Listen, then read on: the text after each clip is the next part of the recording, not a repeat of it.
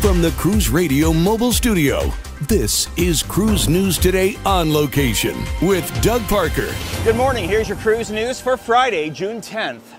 More Norwegian Epic sailings have been canceled. The line has axed 3 more sailings, but these aren't until 2025, citing a dry dock ship revitalization.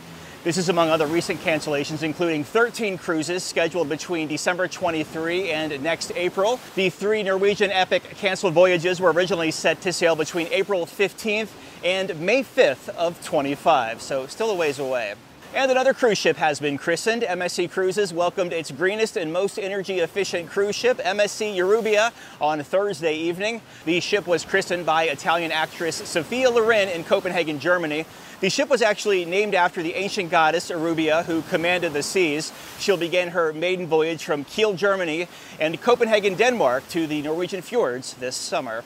Euribia is 140,000 gross registered tons and carries 6,334 guests. And this is an interesting one, a cruise ship with solar panel sails and operating on strictly batteries. Hurtigruten aims to launch a zero-emissions electronic cruise ship with sails covered in solar panels for guests by 2030.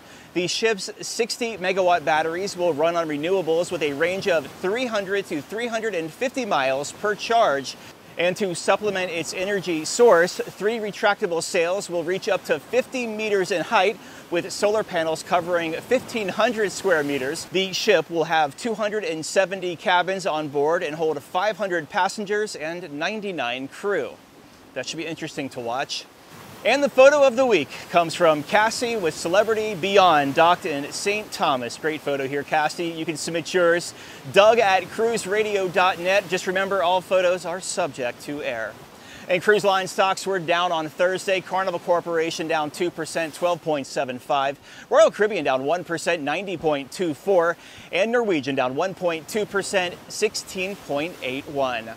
Here at the Bonkogen Resort here in Oslo City, one last time on the island of Cebu. It's off to the next adventure. Where to? Well, if you'll be here, I will be too. Have yourself a great weekend. I'm Doug Parker with Cruise News Today. Cruise News Today is a production of Cruise Radio. Behind-the-scenes content and extras are now available at patreon.com/cruiseradio.